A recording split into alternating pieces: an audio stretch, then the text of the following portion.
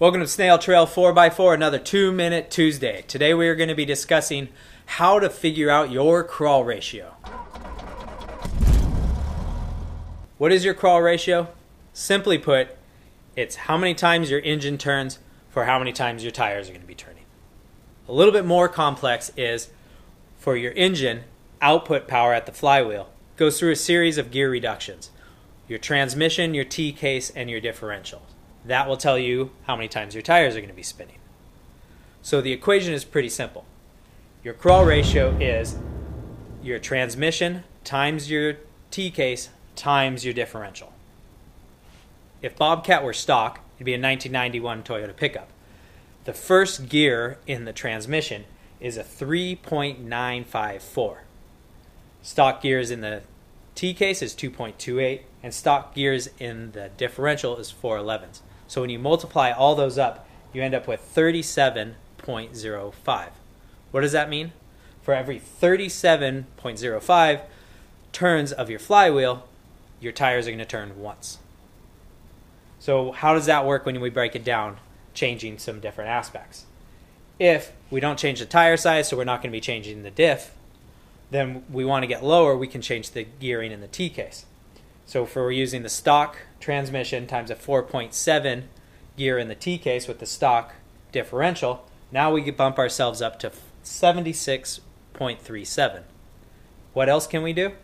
Well, if we go larger tires, like 37s, and you're running 529s, with the stock first gear with the 4.7 529s, we're bumping ourselves up to 98.30. If you're running dual T-cases, like I am, now we're at stock first gear with, I have a 2.28 in front and 4.7 in the rear. Sorry, I wrote those backwards.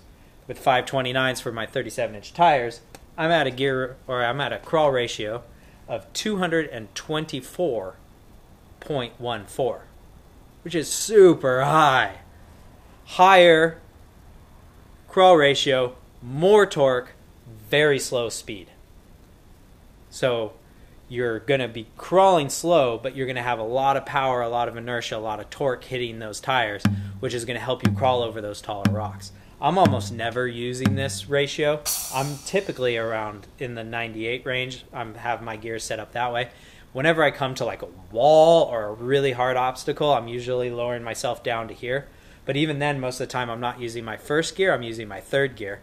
So even then, the ratio is a little bit different. So this is a good, easy way to figure out how slow, how much torque, how much power you're going to be using with all those different varieties of gears and transmissions and differentials and T-cases and everything that's out there. So you can look at it, and I would say a good target, basic target to hit is around the 100 mark. If you're getting above that 100 mark, then there's going to be more obstacles that you could probably attack. Where that 100 mark, you can pretty much go almost anywhere and do almost anything. I've definitely done the Rubicon and Ford Ice with both around the 100 mark, and then I've done it with another T-case in there, and it just makes it a little bit easier. You can have more options, you can choose more gears, you can attack some of the obstacles in a different way.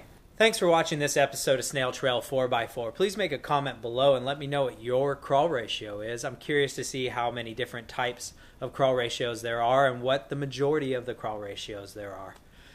Hammer down on that subscribe button, and don't forget, keep crawling. Snail Trail 4x4.